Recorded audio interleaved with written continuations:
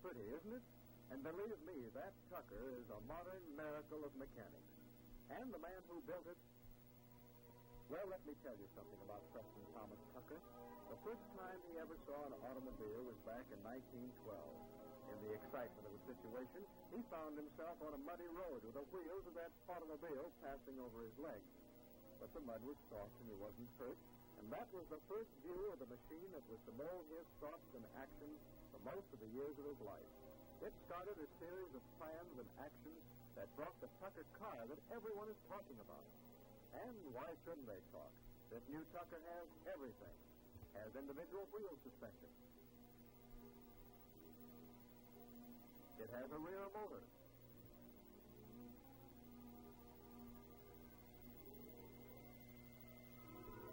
And it also but now wait a minute now. I'm getting ahead of my story. I'll tell you more about the car later, but first, let me tell you a little more about the man Tucker. Preston Tucker is a man who believes first, last, and always in the American way of free enterprise.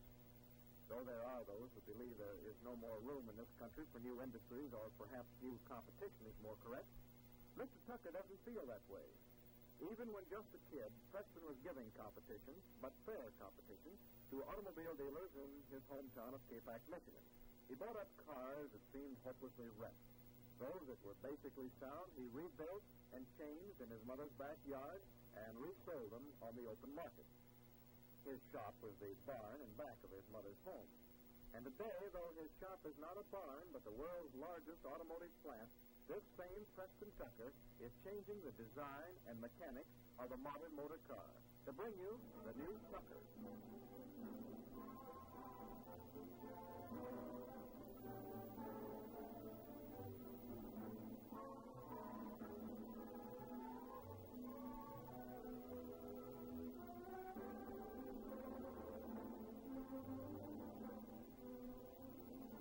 But to get back to Mr. Tucker, just to point up an incident in his early life that led to the building of this revolutionary car, back in 1921, young Tucker was continuing to show his interest in things mechanical.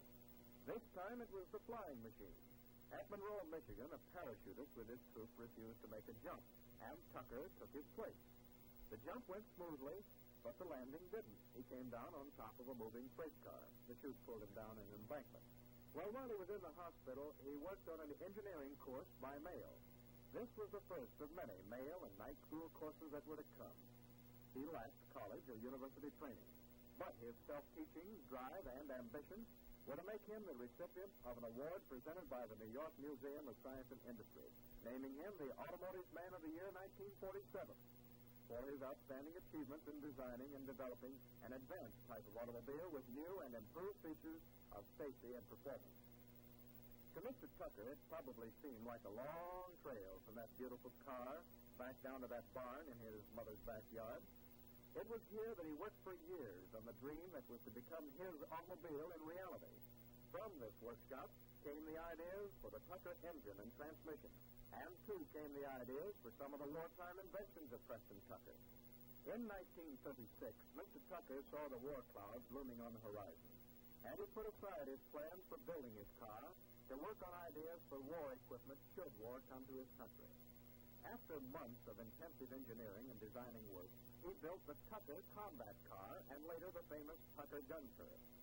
The combat car had everything, including his power-operated gun turret, complete bulletproofing and air conditioning for the operator.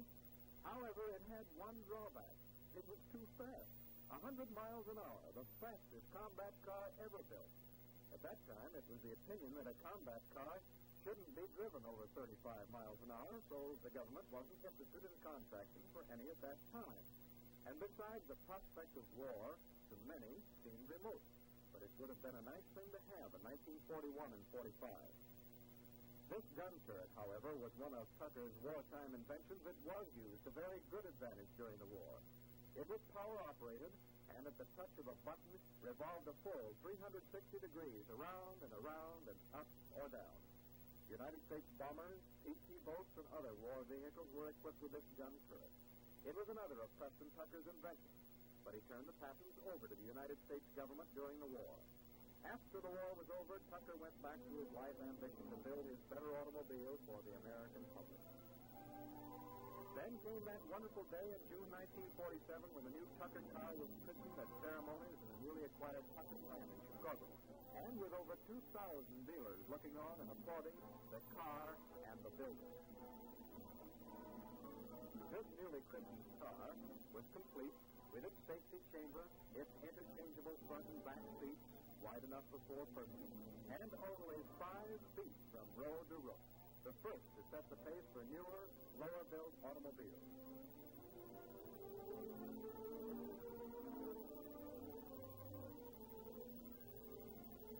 The dealers saw that the new Tucker had the safety sponge rubber crash panel.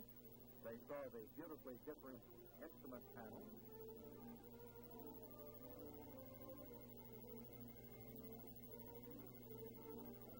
They saw how easy it was to install the radio.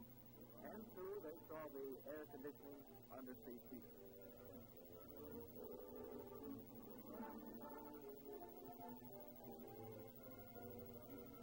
Preston Tucker's lost.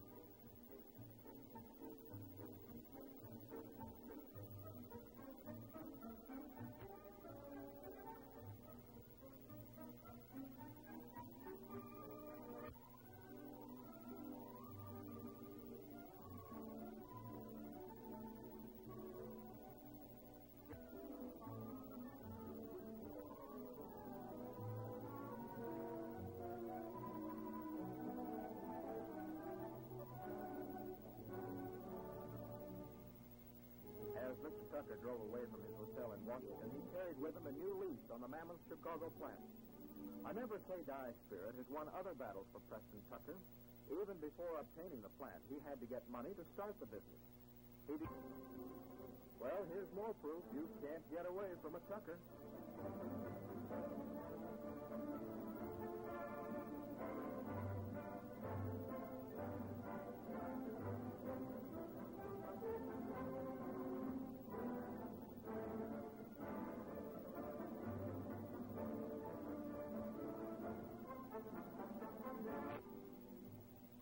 And it really got brakes. Brakes so highly improved you can hardly believe it.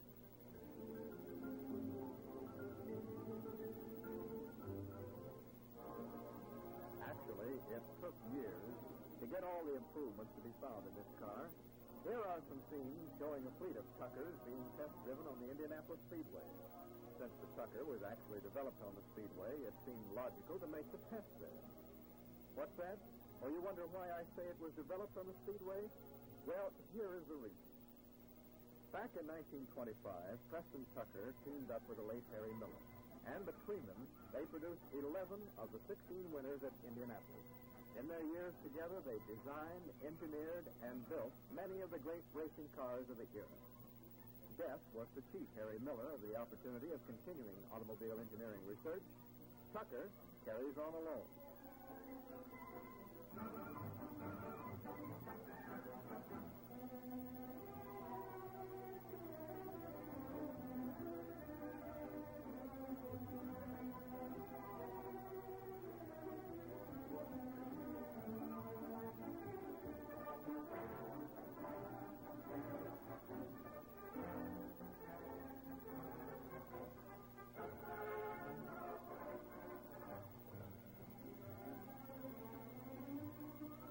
This Tucker rear-engine special was just one of the many built by the Tucker-Miller combination.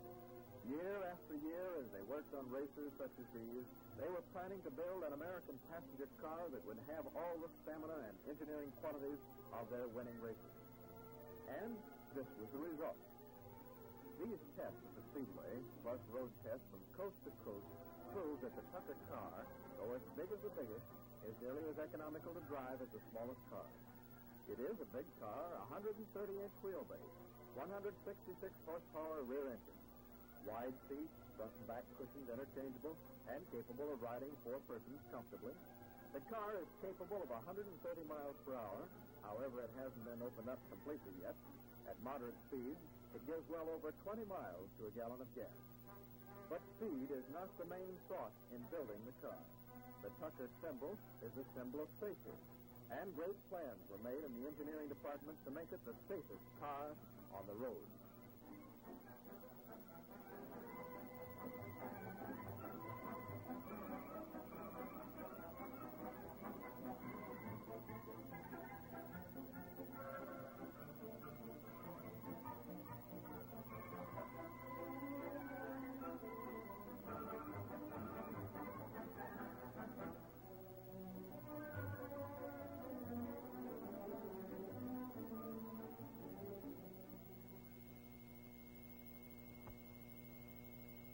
take a look at this Tucker.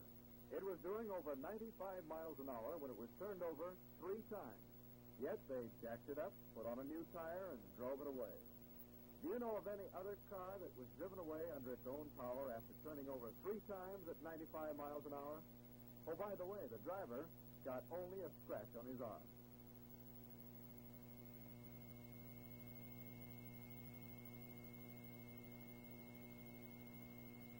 As you notice, the Tucker safety windshield popped out.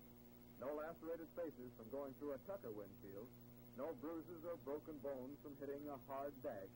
The sponge rubber panel and crash compartment of a Tucker are obvious safety features. If an accident happens, you're safer in a Tucker.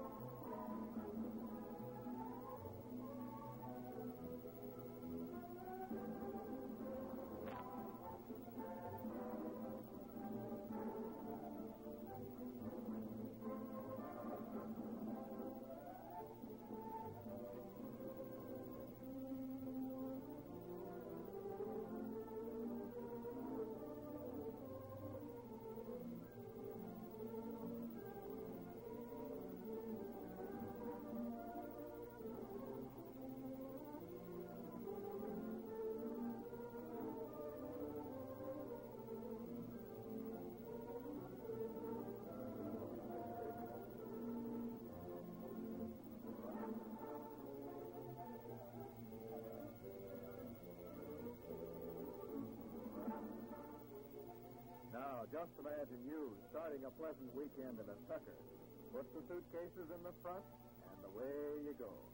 And while you're riding, let me tell you why you're getting the safety, dependability, and styling that is so far ahead of all other motor cars.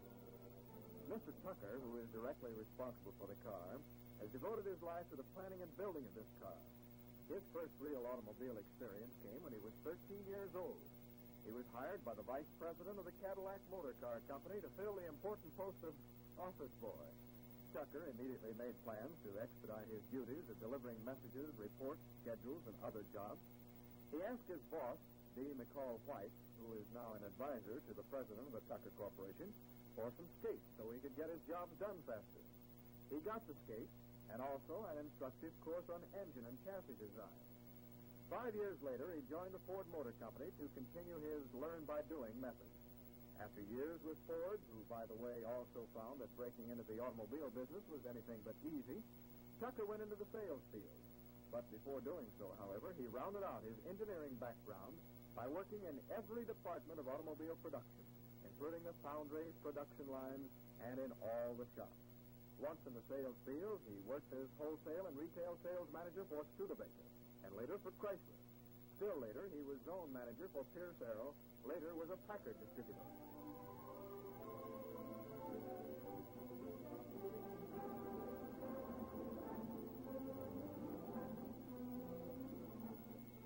When you drive your Tucker into a filling station, it won't take nearly as much gas as you're used to buying. Just fill the tank and you're off again to continue your trip in a really smooth-riding, powerful, fast, and safe automobile.